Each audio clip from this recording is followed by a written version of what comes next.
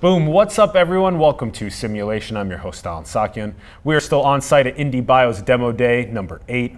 We are now going to be talking with Michelle Zhu. Hello. Hi there. Thank you so much for coming on, really appreciate it. No problem. Really excited, she's the CEO of Tinctorium.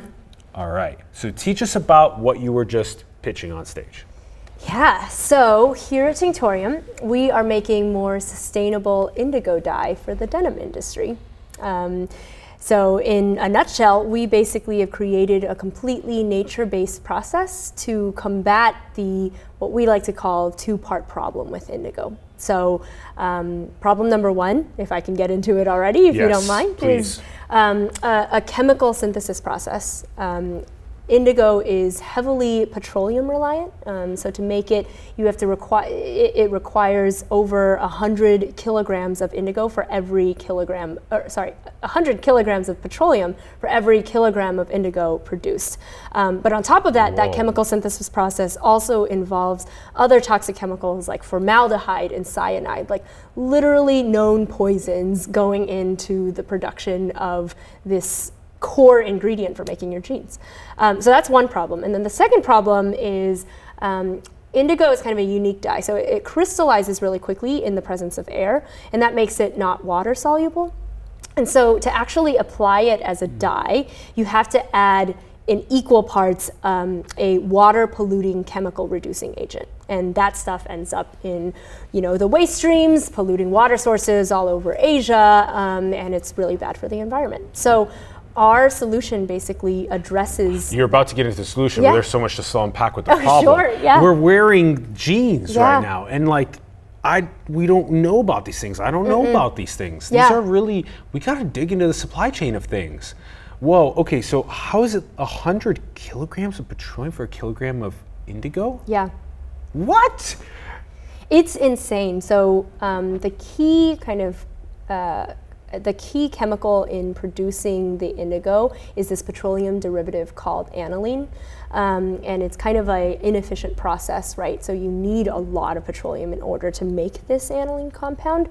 And in fact, it's, the petroleum reliance, right? Like non-renewable sources, that's part of it. And then also this aniline compound is known to be potentially carcinogenic. So it's just like all sorts of problems that goes into this chemical production process. And then what are we doing with this indigo? So we get a kilogram of this indigo, and then there's some, you said we're polluting water systems as well because we can't, because we have to get it on the actual jean material. Right. Like, are these, how do we dye the fabric? Is the fabric just not dyed indigo when we? I mean, it certainly is. So actually, I guess when you make your jeans, let's take a deeper dive into the supply chain, right? So you don't just put the dye in a bucket and then take the full garment and just kind of dip it in and get then it's jeans. Good to go, right? tie dye. Not at all. But I think what actually makes denim such a polluting and potentially problematic kind of area of fashion is the fact that its supply chain is so complex. So you need to take these cotton threads in the thread form and dye it at that form in order to form this kind of ring dye effect. And then you weave these indigo dyed threads together in order to form the fabric.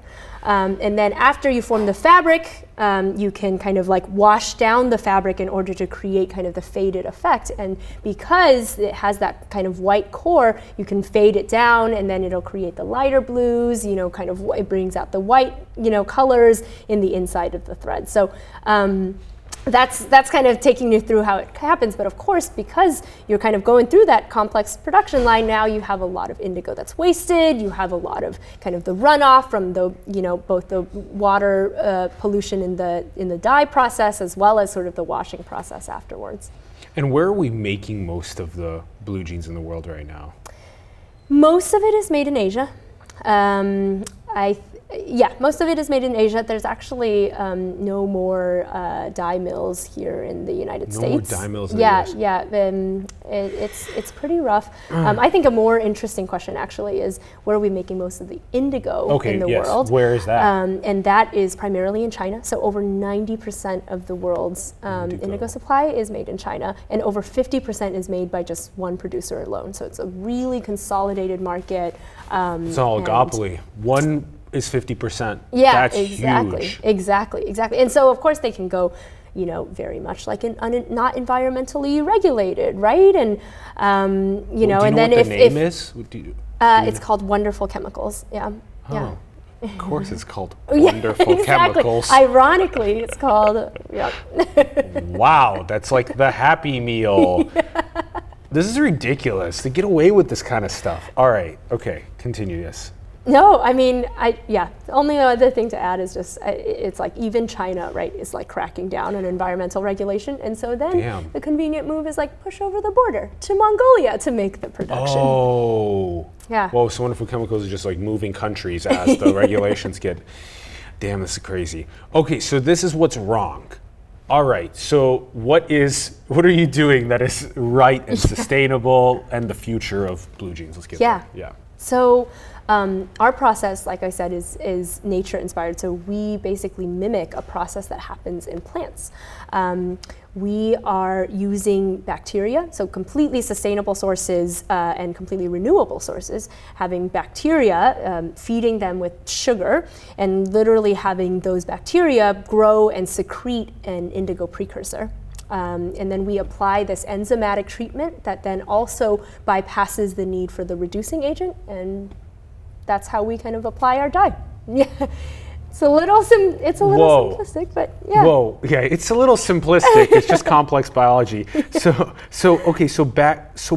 bacteria seem like so many people have now sat down here and just been like, yeah, we add genes to bacteria and make them produce different things, and I'm just like, wow, bacteria. What? This is like, these are billions of years old, and like, humans are just like millions of years old. And it's just so interesting thinking about like what aspects of evolution we have yet to understand can help us live a more sustainable future, especially with like bacteria stuff. All right, so let's break this down. So what specific bacteria is it? And whatever you can share with us. Yeah, sure. Well, it's E. coli. It's E. a coli. very common kind of strain of bacteria. Okay, and then what do you, is this in a bioreactor? Where are you doing this? Yeah. Yep. So we grow it in, any sort of like range of scale of bioreactor. So in the last 4 months at IndieBio, we started at like a 10 liter, which is about the equivalent of a large lab scale bioreactor size. And we actually ran our solution through a 300 liter bioreactor size. Nice. And so really scaled up our process in order to actually make the dyed threads and actually test our technology on a real industrial machine. Yeah. Okay, and then what's going on in the bioreactors with the E. coli bacteria? So what are you at? Like, tell us about this process. Yeah. Well, we actually even have a time lapse that you can see on our Instagram page of kind of the whole thing being performed. But perfect. I'll embed that right here for people to watch right now. No, totally. So you can basically watch it happen. The bacteria, they grow, right? And then they, as they grow, they just secrete this indigo precursor, actually. Some, normal indigo also comes out, and then you can kind of see the blue color form before your eyes. And how do you find this specific E. coli that can secrete indigo precursors? Yeah, I mean, I think that was based on a lot of the kind of existing literature. So I will say here, I'm not the scientist, the brilliant scientific mind behind this. I'm actually the business background. You speak so well about it. Yes, please. Yes. Thank you. Yeah. My co-founder, Tammy, is actually the one who invented it. So she invented? She just like found this E. coli that can secrete indigo precursors? She found the specific enzyme in the indigo plant that is actually the kind of like for the key sort of core of our technological innovation here in the metabolic pathway. Yeah. There's an enzyme in the indigo plant, and then that is, how does that enzyme get used in the bioreactor with E. coli? So we basically combine the enzyme we bring the enzyme into the E. coli, and then that allows the bacteria to actually create the blue color. Whoa. Okay, and then what is the process like with is the secreting an indigo precursor, and then what do you just like take that from the bioreactor, and then tell us about that process. So we take it there's actually a good amount of purification work and concentration work that needs to be done in order to actually apply that sort of product as a dye. I will say that's one of the key areas that we still want to do a little bit more of, right? So when you get it out of the bioreactor, it's, you have the precursor, but you also have some media in the, in the broth. And so it's funny, we didn't do a whole lot of purification. That's actually a major milestone of kind of like a work stream of work that we plan to do in the next couple months. Okay, we actually made our first hire over, who joined us about a week ago, and he brings industry experience in downstream processing, so he's going to be huge for helping us do that. But we didn't do a whole lot of purification work. We instead just like took it straight to the machine and applied our enzymatic treatment, and then ran that process. And so what happened was, because we had some media still in the genes, our blue genes, our prototype kind of like thread samples, are actually slightly too green. So we are literally baking genes that are greener for the world. They're not actually super green, but there's like a slight tinge for anybody who's like super familiar with the denim industry. But that's why the downstream processing is going to be a major kind of work stream for us in the next couple months. There's a broth that comes out, and then you have to purify the broth for just indigo. Exactly. And then you can take that, and then how does then that get applied to genes? To the genes. Yeah. So actually, when we purify it out, we would purify our indigo precursor. Okay. And then that's what we would combine with our enzyme, which would basically form this solution for dyeing, which is called leuco-indigo. And so that's what you kind of put into the machine, and then as the machine runs, the indigo kind of forms onto the dye. Okay. And then it's the similar process of the thread that then you thread together, and then that's how you make the actual piece of clothing. Exactly. So what comes out of that process would be all of the blue threads that you would need to make a denim fabric. Now, I should also say that one of the interesting things about the denim production too is that you need blue threads, but you also need white threads, and you kind of cross hatch that together. And that's why when you like cut into your jeans, for example, some of the threads are white that are showing up. And that's kind of, otherwise it'd be that just solid blue. And you can see the white as well, the other colors in here. Wow, just the awareness level about understanding genes in general is really important when you're at the store, really thinking the supply chain about where the materials are sourced from, how they're actually made, all this type of stuff. And then how about, are you looking to just sell indigo is your thing, or are you looking to literally make like a gene product line? That's a great question.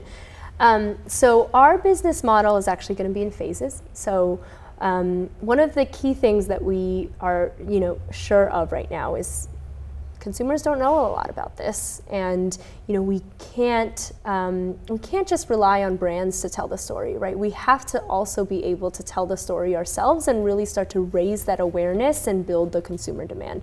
So to do that, we're going to start actually by launching our own very limited line of jeans. And that's going to kind of get the conversation going about sustainable denim, right? Hype beast arbitrage. Right. 200 pairs, that's all you get per city. Good luck. And people are like, I got them, look at my Instagram post. You can have the exclusive edition of Tinctorium jeans. I'm a sustainable person, I support sustainable clothing.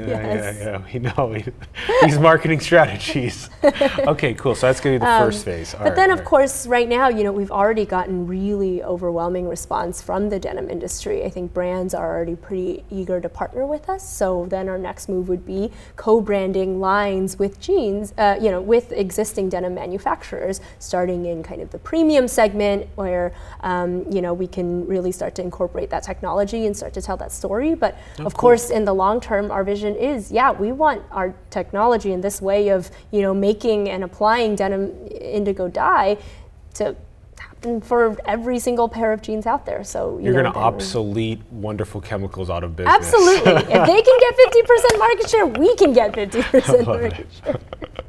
I love it. Because we're running through a new future. It's that we have to start paying attention to these sorts of environmental concerns now. We have to do things differently. So we think that there's this future where that kind of wasteful, toxic production just doesn't have to be allowed anymore. Yeah. Whoa.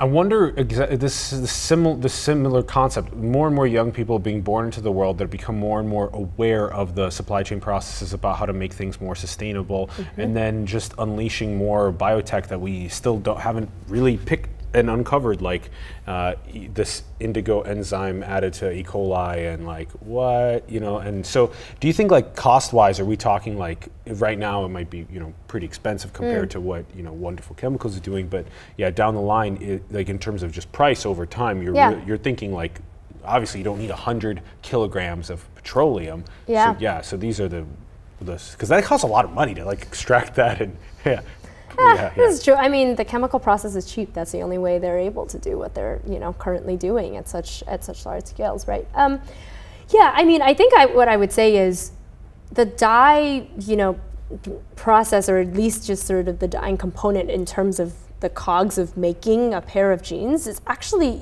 really small. And so there's a good amount of, we think, sensitivity, or desensitivity into, in terms of your willingness to pay more for some more sustainable ingredients, right? And when you're talking about like the core ingredient, most visible ingredient in your jeans, if we scaled up our process right now, we could actually be making our indigo dye for $3 more per pair of jeans. That's it. And so it's like, sure, current, indigo production process is probably something like a couple cents per pair of jeans, and that's what we would aim for more in the long term. But I think the point we're trying to make here is that, right, in consumers' eyes, if we're really starting to, exactly, if we were really to scale up especially if you're talking about $50 pairs of jeans, $200 pairs of jeans, right? Like, who wouldn't want to pay a couple dollars more for a better made pair of jeans? So we're sensitive to the ecological factor, and I think we'd be desensitive to the $3 price increase if the price of jeans was already like $50 or $100 or whatever. Yeah. Okay, and the second phase too, I see the partnerships and stuff. This is cool stuff. And then where are you, so you just did first hire, so what else are you looking for right now? You're raising a round, leaving IndieBio as well, so what's the round? What are you looking to do with it? So we're raising a $2.5 million seed round. We are primarily, that's going to get us about 1.5 or 2 years of runway in order to launch our first line of jeans. That's kind of the big goal. To do that, we're going to need some strain engineering, purification work, of course, like I talked about. I think the strain engineering work is going to be very much ongoing. The purification work is going to be sort of like a deep dive first development, so that we can then, first priority, so that we can then prototype a lot of different fabric concepts with shades that are established and standard in the indigo and denim industry, and then scale up to 10,000 liters with that process, so that we can then release our first line of jeans. Nice. Okay, you have the roadmap down. I love it. I love it. That's what we need. I love it. Okay, cool. I think we did a good job covering like Tinctorium. Good job. Like, there's a lot of good stuff that you guys are doing. I'm very proud of you. Thanks for coming on, Michelle. Thanks so much. Thank you. Huge shout out to all of you guys for tuning in. We greatly appreciate it. We'd love to hear your thoughts in the comments below on the episode. Also, do check out the links below to Tinctorium, check out the links below to IndieBio as well. Support the artists, the entrepreneurs, the organizations around the world that you believe in. Support simulation so we can keep doing cool things like coming on site to IndieBio for interviews. And also, share more content like this with your friends, your family, coworkers, people online on social media. Talk more about these things, the supply chains around all the products that we buy every single day. Really think about it deeply and inspire children to think about it deeply and change the systems for a better ecological future. Go and build the future, everyone. Manifest your dreams into the world. We love you very much. We'll see you soon. Peace.